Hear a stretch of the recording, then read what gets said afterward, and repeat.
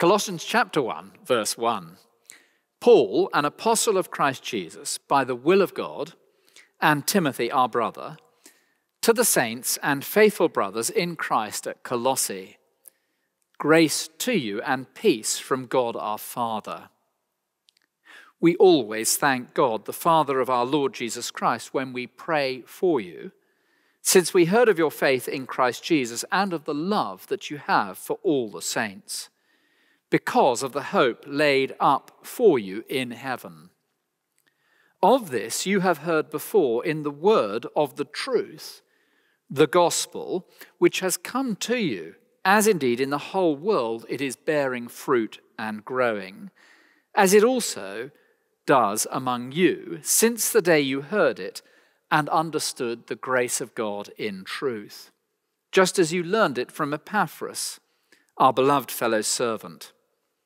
He is a faithful minister of Christ on your behalf and has made known to us your love in the Spirit. Now, there's no doubt that spirituality is all the rage in 21st century London. Runty Williams works as a business and strategy coach here in the city, and I emailed Runty last week and asked her to write a brief piece for me on the self-worth, self-affirmation, self-improvement movement. And she responded with an outstandingly insightful piece. Self-worth, self-care, self-affirmation, self-improvement, she says, these are all part of the air we breathe. The idea that with our best efforts we can be our best self is very common. I Googled "be your best self" and got 2,850 million results in 0.63 seconds. And Ronti continues like this: spirituality has been very much co-opted as a key part of the self-care and wellness movement. Eastern spiritual practices like meditation, often rebranded as mindfulness, have become mainstream in a way that they haven't been outside of California since the 1960s and 70s. Well, this makes Paul's letter to the Colossians of acute relevance to us today. I've become increasingly, I don't know about you, increasingly suspicious of any who seek to make any predictions about what our world is going to be like in 12 months' time. But one thing I think we can be sure of is that the self-actualization movement of which Runty writes will become hypercharged. Spirituality will be all the rage. We've had stripped away materialism, hedonism, individualism, and we can be sure that spirituality will be as vibrant as ever. Well, Colossae was a somewhat insignificant town inland to the east of Ephesus in the Lycus Valley. It had once been a great center, but by 60 to 62 AD, when Paul wrote, it was well past the glory days. One commentator describes the church in Colossae as probably the least significant church to which any of Paul's letters was addressed. Paul himself had never been there. The church had been founded by Epaphras, one of Paul's assistants, but following Epaphras' departure from Colossae, others had come in after him, and these others had suggested that something was lacking in Epaphras' work. We'll come to them later on when we get to chapter 2, but they seek to deceive the Colossians with fine-sounding philosophy and to disqualify the Colossian Christians by saying that they aren't spiritual enough. They seek to discredit Epaphras and to discriminate against the Colossians on grounds on them not being sufficiently spiritual. These false teachers, as we'll call them, are super religious. They demand adherence to special religious practices. They are super strict, do not handle, do not taste, do not touch. And they are super spiritual. They claimed interaction with angels, among other things. And thus, as Paul writes from his prison cell in this what you might call lockdown letter from Paul writing from Rome, the Colossians, he's seeking to shore up the Colossians and to assure them that their faith is real. And therefore we have emerging from this least significant of churches one of the clearest and most developed expositions of the glory of the Lord Jesus Christ and all that he has achieved. It's one of the clearest expositions of what genuine Christian spirituality looks like in practice. I've called the series Total Faith, and I'm wanting us to see that in the Lord Jesus we have been given everything we need for a fully fledged, truly spiritual walk with God. Well, 3 points in this talk. You are the real deal with real spiritual DNA. You have received the real gospel and borne real gospel fruit. You are the real deal and have heard the real gospel from a real bona fide gospel worker. From the get-go, Paul's aim is to assure his readers of their authenticity. You'll notice that Paul calls the Colossians both saints and faithful brothers in verse 2. Paul, an apostle of Christ Jesus by the will of God, and Timothy, our brother, to the saints and faithful brothers in Christ at Colossae. Grace to you and peace from God our Father. The word saint in the Bible never refers to a special or unique band of individuals. The word saint simply means a holy person, but in the Bible, every Christian believer has been made holy by the Lord Jesus Christ because of what he's done on the cross. And so the word saint refers to every believer who makes up the church. All of us are described as saints. And not only does Paul describe the Colossian Christians as saints, he also calls them faithful brothers. Remember, this is the great apostle Paul speaking to a group of people he's never actually met. And he calls them brothers and sisters in Christ. And so it's worth pausing. Do you trust Jesus Christ? Have you put your faith in Jesus Christ? Do you belong to Jesus Christ? Then you are Saint John, Saint William, Saint Micah, Saint Paul, Saint Martin, Saint Jill, Saint Jess, Saint Michelle, Saint Jules. Now, I was studying on Zoom this passage yesterday with a group of bankers, and we looked around and said, yes, even us, this group of bankers, saints, every one of us, made holy by the Lord Jesus. But in verses 3 to 5, Paul goes further as he is seeking still to persuade them that the Colossians, they are the real McCoy. Here he tells the Colossians of his prayer of thanks for them, and he gives thanks for their faith, their love, and their hope. So verse 3, we always thank God, the Father of our Lord Jesus Christ, when we pray for you, since we heard of your faith in Christ Jesus, and of the love that you have for all the saints, because of the hope laid up for you in heaven. This key triad of faith, love, and hope are the essential hallmarks of any authentic spirituality in the New Testament. And so Paul assures them he's heard of their faith, of their love, and of their hope. But look at the way Paul frames it, and I think you'll see that it's quite unusual.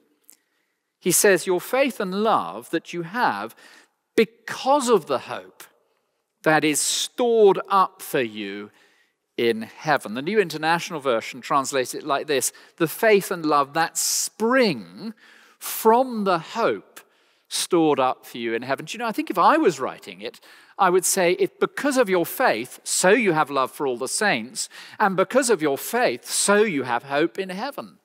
But Paul doesn't say that. He says, no, because of your hope stored up for you in heaven, so you have faith and love. Later in the letter, Paul writes of Christ in you, the hope of glory.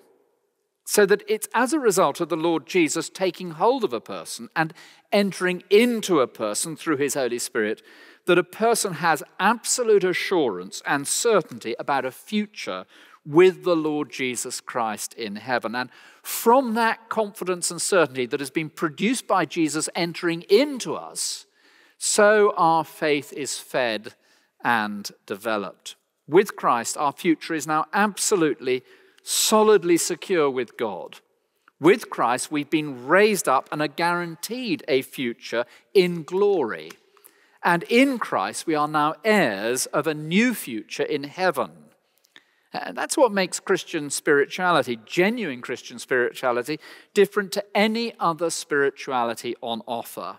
It's all been achieved by Christ and through Christ. We are secure in Christ and with Christ, seated with him in heaven, we're going to discover later on. And this certainty and assurance feeds our faith and our love, our faith in Christ today and our spiritual walk with him. So that it's not about me trying harder, engaging in more rituals and religion and taking on further spiritual exercise, a kind of Joe Wicks spiritual workout every day. No, it's all been done for me, and I am now to enjoy and work out what he has already secured for me. This certain confidence of glory, hope of heaven, energizes further faith and love for all believers. I don't know if you've seen the US episode of Who Wants to Be a Millionaire, when John Carpenter has had read for him the 4 questions that if he picks the right one, will see him win $1 million. And you know how the lights zoom in on the contestant seated in the chair. And Carpenter is asked by the American host, Regis Philbin, if he can use one of his lifelines. He's still got 3 intact, and this is the $1 million question. And so John Carpenter rings his parents. And in the 30 seconds that he's got, he simply said this: "Dad, is that you?" "Yes, it's me." "I want you to know I'm going to need your help." "Okay." "I've just won $1 million. I need you to help me spend it." Absolute certainty, absolute assurance. It's a glorious moment. You can Google it. And from that point of sure certainty, that assurance, so our faith and our love flows out. And this is what makes this spirituality, gospel spirituality, so glorious. In Jesus Christ, we have been made saints. In Jesus Christ, we have certain hope laid up for us, stored up for us in heaven, a certain future. And in Jesus Christ, then, we are free to develop in faith and love for all the saints.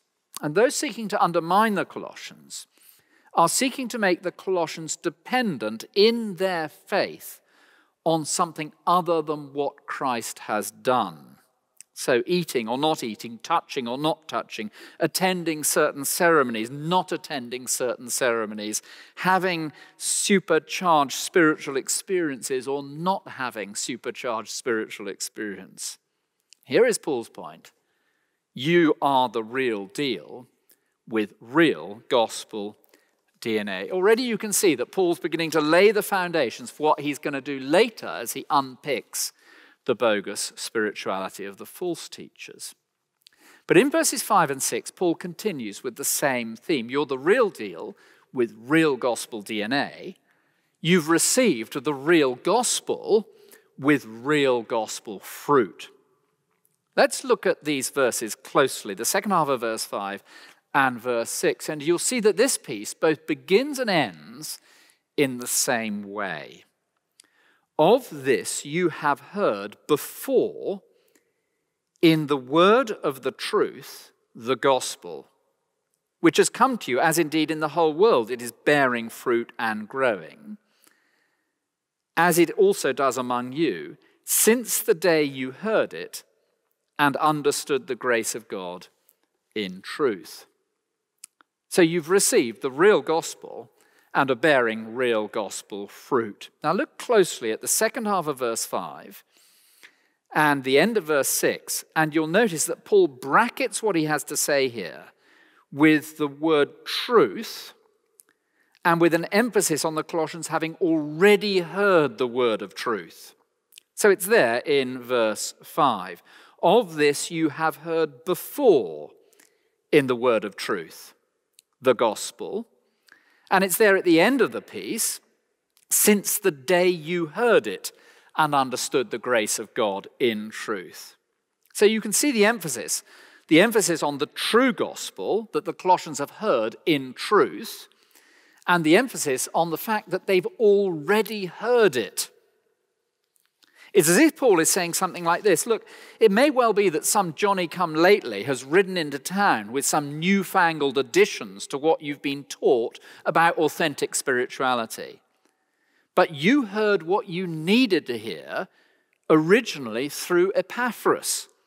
And what you needed to hear, you heard in the gospel of truth. And what you heard in the truth of the gospel was the true gospel of God's grace. In other words, you're the real deal because you heard the real gospel. And of course, these words of truth were the words of Jesus Christ, which are the words of the grace of God. Grace simply means gift, God's riches at Christ's expense. And it's so brilliant that Paul puts it like this, putting grace and truth together, the two key features of the gospel of God that we find in Jesus Christ.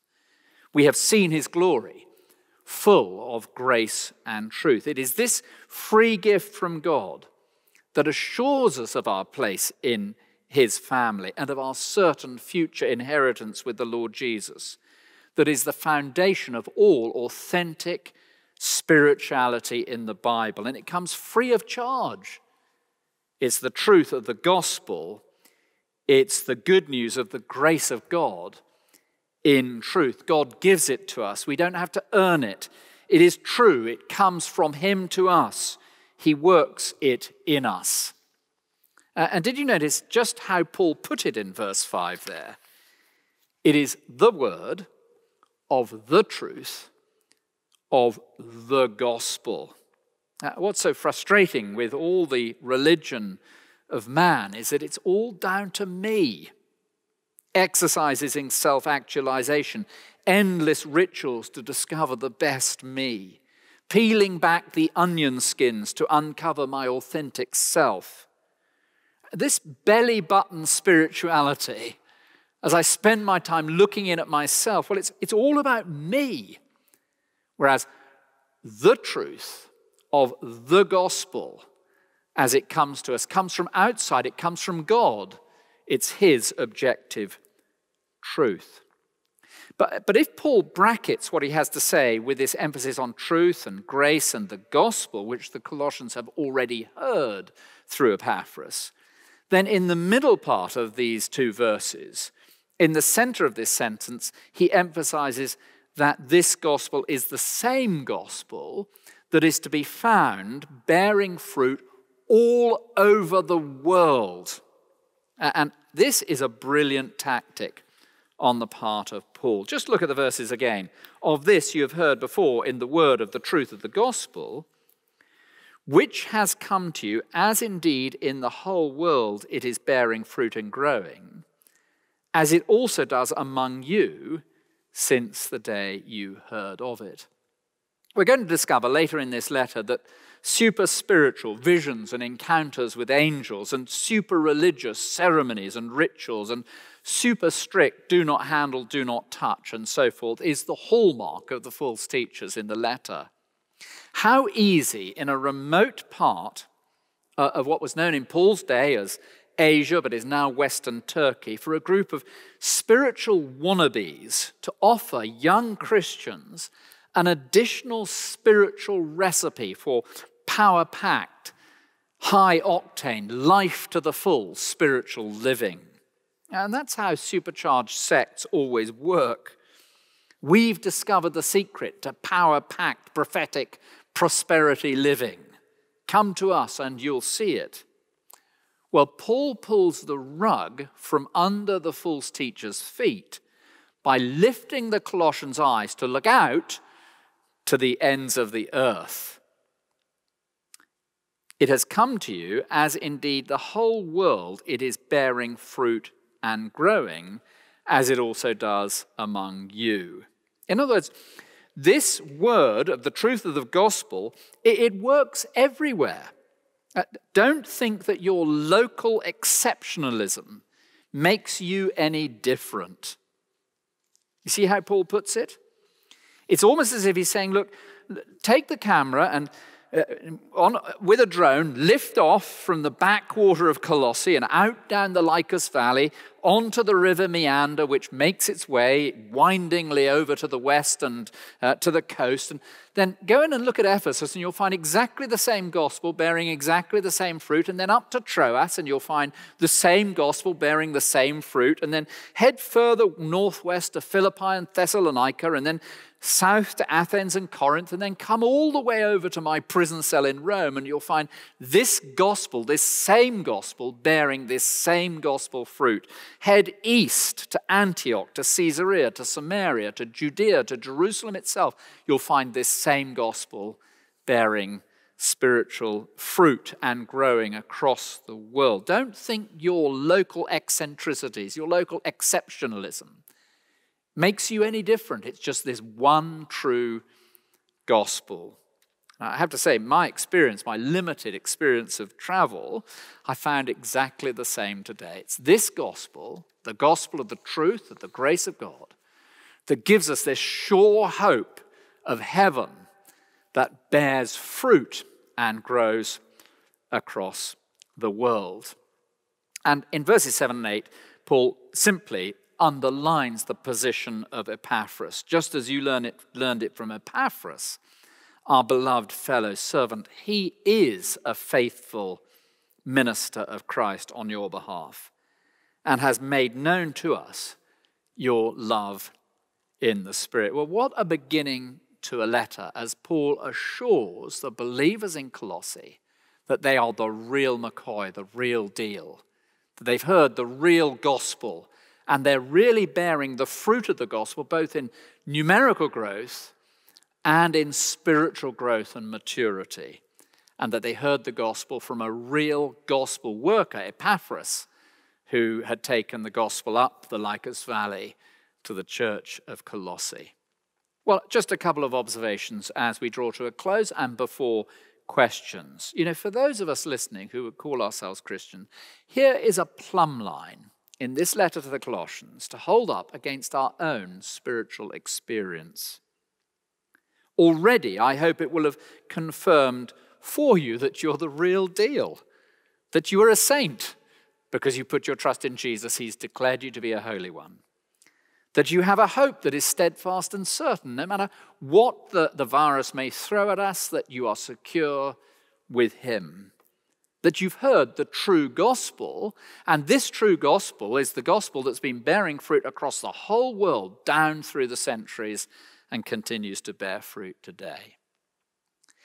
For those who are exploring the Christian faith, just listen to how Ronti finishes her piece. Remember, we began with these comments on spirituality. She says this, look, there is a sort of tyranny at the heart of much of this being your best self stuff that exposes how humanism, like all false religion, is not only deceitful but cruel. If I falsely think that I can essentially remake myself to my own specification and in my own strength, the inevitable realization that I can't will be crushing and cause me either to double down or to despair. Well, here's a completely different spirituality. It comes from the truth of the gospel of truth, the gospel of grace. It comes from outside. It comes as a gift from God, who then brings to us in Jesus Christ a gift of membership of his family, a place in heaven. But then for all of us, the fact that this church in Colossae was started by someone other than the great apostle Paul, I think is really helpful. Paul's never been there. He's writing from his prison cell. But enables us to check the gospel message, and if you like, the ministry of the messenger, from whom we heard the Christian gospel. As we go through, this will enable us to, if you like, have a benchmark against which to check authentic gospel ministry. And it may well be that we will find ourselves, I include myself here, find ourselves saying, well, look, we just need to get slightly back in line at this point. And then finally, what an encouragement, I suspect, for many of us that, Epaphras, who it may well be, you've never heard of, Epaphras, this relatively unknown colleague, co-worker with the Apostle Paul, Well, he was sent down the road to Colossae. I don't know how he found himself there. But he started to teach the gospel, the true gospel. And here we have a true church with true Christian experience. And so whatever Christian ministry you are engaged in, this should give us great encouragement, it seems to me, that even as we teach this gospel and share this gospel in our firm, in our village, wherever it happens to be, so we are engaged in something that is authentic from God. Allow me to lead us in prayer, and then there'll be a chance for questions. Gracious Father, we praise you for the finished work of Jesus Christ that enables us to be declared, every one of us who trust Jesus, as holy, that you've washed us clean and made us into your saints. We thank you that you have in Christ provided for us a certain and sure hope. We are with Christ in glory as a result of his work, already in a sense. Thank you that this feeds our faith in Christ and our love for believers. And we do thank and praise you, Father, for this gospel of yours that you have declared to the world, that it's true, that it's a gospel of grace, not of works. And we thank you for those who have brought the gospel to us and ask that you would strengthen us in turn to bring it to others. In Jesus' name. Amen. Well, we've already got a couple of excellent questions, so thank you for sending them in. Here's the first one. How can I have 100% confidence of my salvation and the hope I have in heaven, especially when dealing with doubts such as my many daily sins and wavering belief? And in some ways, I think the kind of new pressures with the lockdown can expose whole areas of our own failure that we weren't quite aware of previously.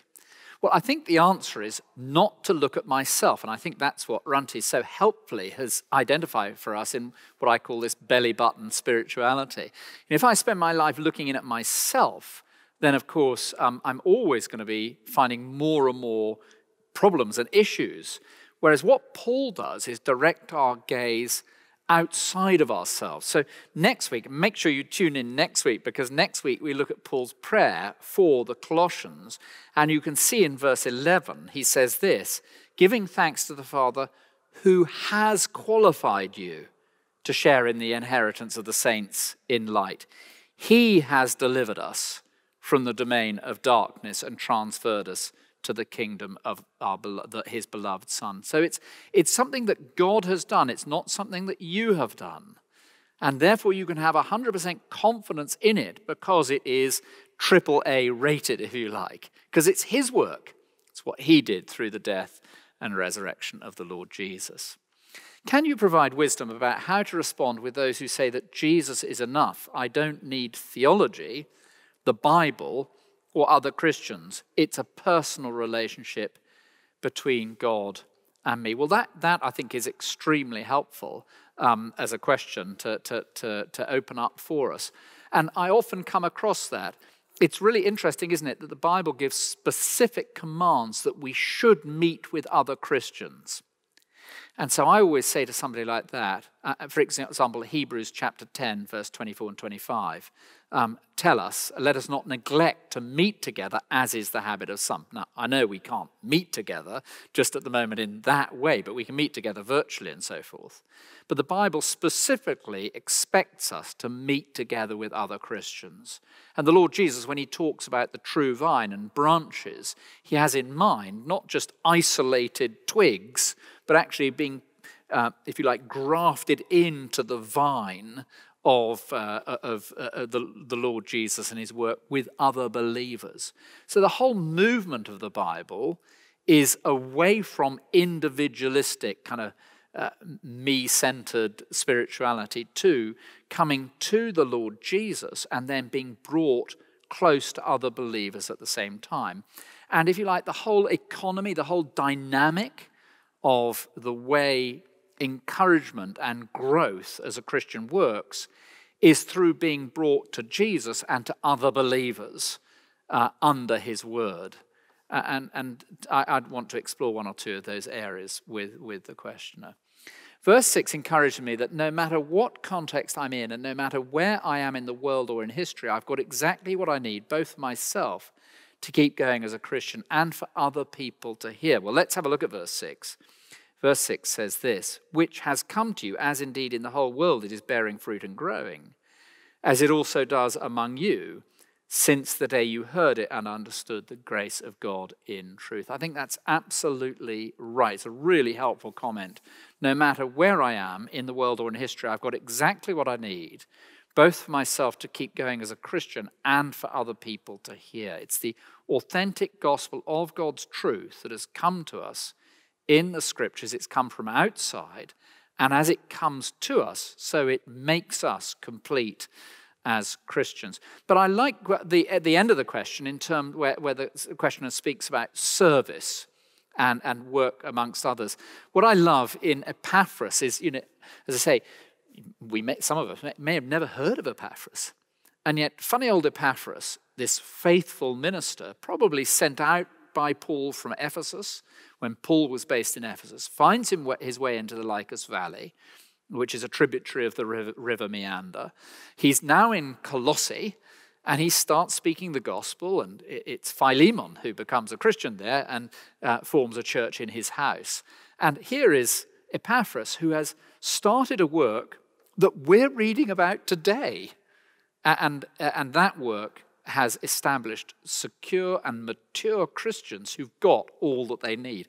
That should be a huge encouragement to people in your businesses and so forth who are seeking to make Jesus known and encourage other Christians. How is Christian sacrificial living different to sacrificial living demanded by humanist philosophy?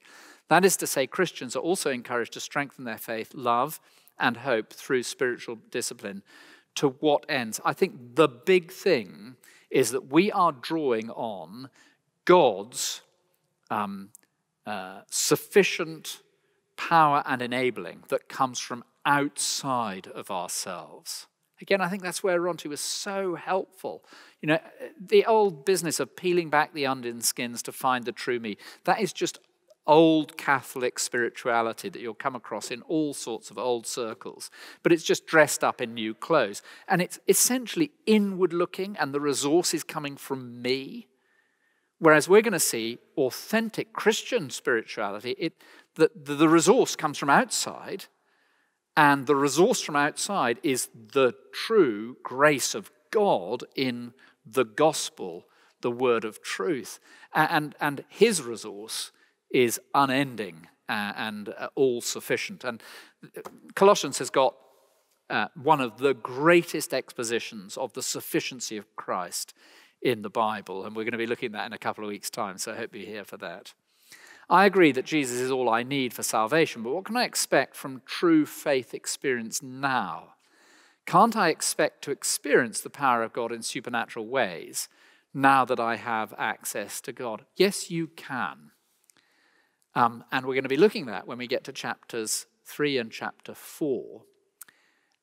Because the supernatural way that you and I experience the power of God at work within us, well, let me just read some of the ways in which we will experience his supernatural power at work within us. Chapter 3, verse 5. Put to death, therefore, what is earthly in you: sexual immorality, impurity, passion, evil desire, covetousness, which is idolatry. Do not lie to one another, seeing if you have put off the old self. Put on then, as God's chosen one, holy and beloved, compassionate hearts, kindness, humility, meekness, and patience.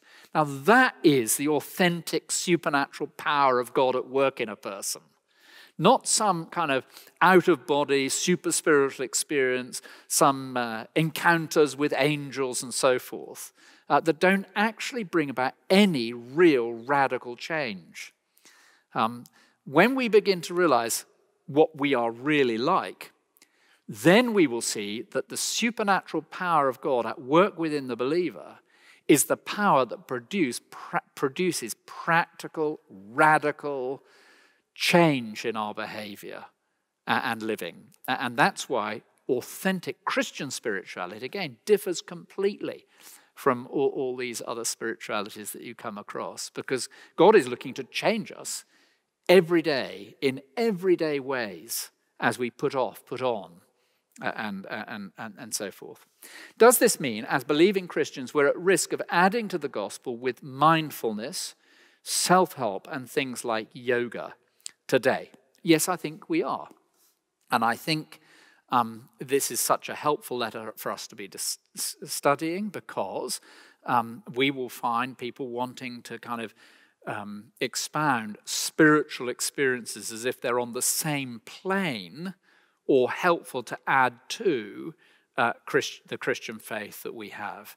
And Paul is going to tell us that it's radically different. What we're going to find when we look more closely at the false teaching is it has a fundamentally Jewish base to it, but it seems to have tacked on to that fundamental Jewish base a whole lot of kind of super spiritual experience.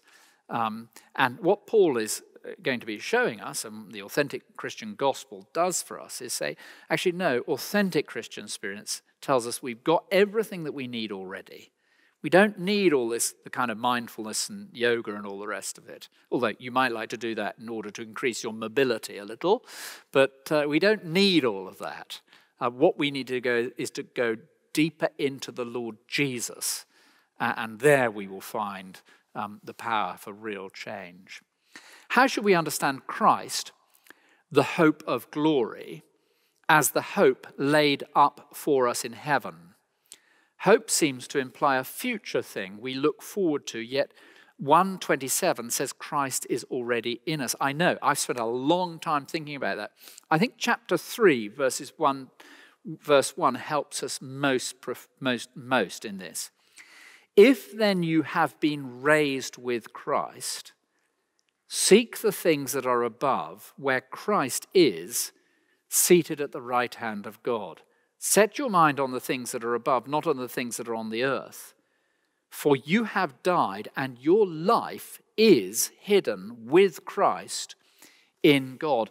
And so what Paul is wanting us to see, and we will develop this in the weeks that come, is that the work of Christ is so complete, so sufficient, so absolute, that it is as if we are already now secure with him in heaven. And once we grasp that, that will then drive our everyday faith and love for all the saints. And that makes our spirituality totally different to the sort of things we find in any kind of man-made religion, whether it's the self-help religion or whether it's the kind of more formal religion of Judaism, which we will come on to